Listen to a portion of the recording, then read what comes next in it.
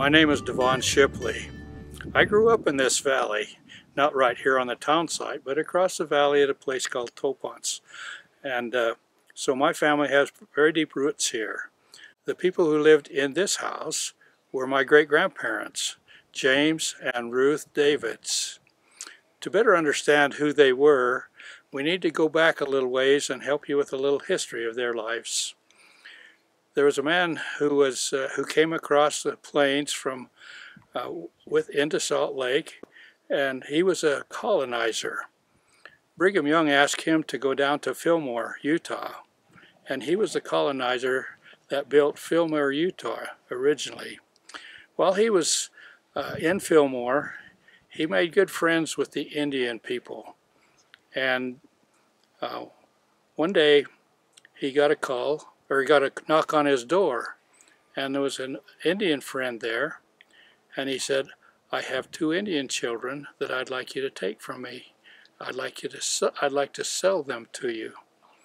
Anson was reluctant at first, but then decided, well, why not? I will take these children, because he knew that if he didn't take them, they might have a very bad fate in the long term, because the Indians were taking these children and selling them into Mexico for slaves, and also some of the women.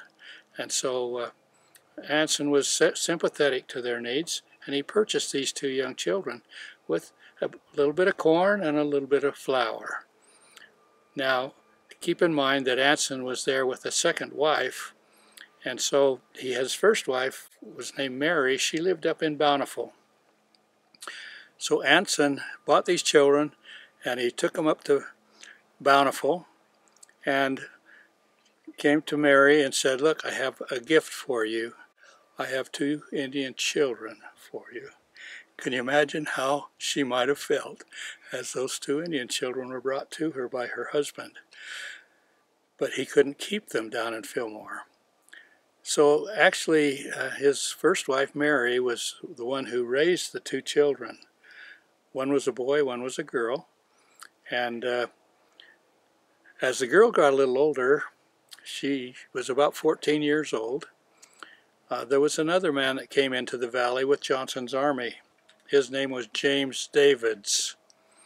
James Davids was not a member of the army itself, but he was a mule skinner. In other words, he drove the wagons that carried the supplies. When he got to Salt Lake, he decided that he didn't want any part of what was going on there, and so he decided that he would defect.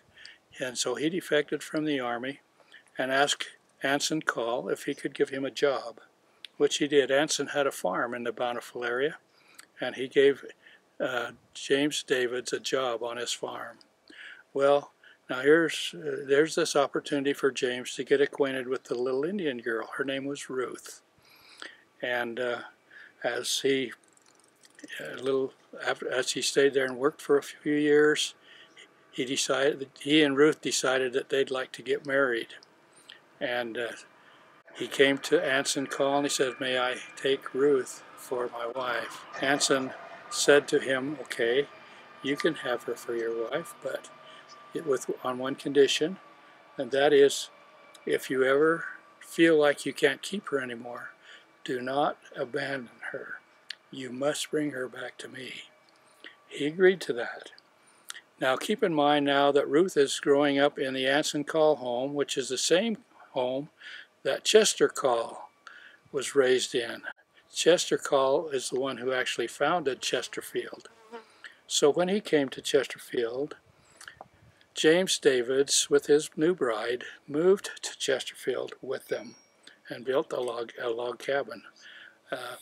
The log cabin was formerly about 1.5 miles from here, but in the restoration process, they cataloged every single log and put it back in this, and built this cabin in this spot exactly as it was put together originally, with the same logs in the same places. They didn't have much money back then, and they had to get by with what they had. They had a lot of dirt, and so they put dirt on some of the roofs, and it worked out pretty well. Sometimes it'd leak a bit, but generally they worked out pretty well for them. Ruth had special talents.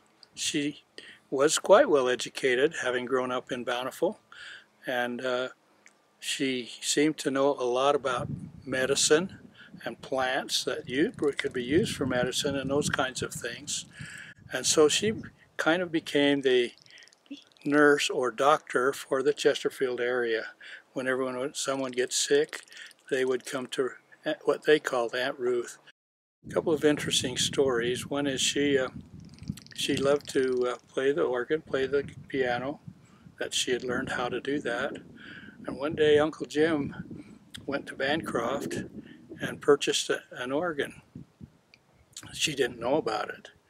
And he loaded it on the wagon, and he and several of his friends headed for Chesterfield with this organ. Well, some of the people could play the organ, and evidently it was quite a spectacular sight.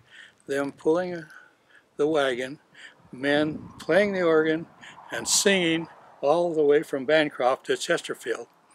And so the organ is here. When you go inside, you will see her organ still exists. Some of the furniture and some of the dishes and those kinds of things were original, some that she had originally.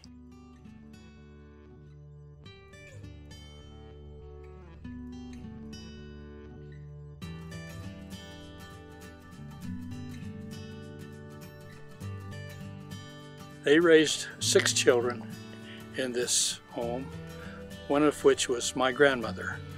And so they have a pretty rich heritage in the valley. Almost every one of the children of James and Ruth grew up here in Chesterfield. And there are several David's people still live in this general area.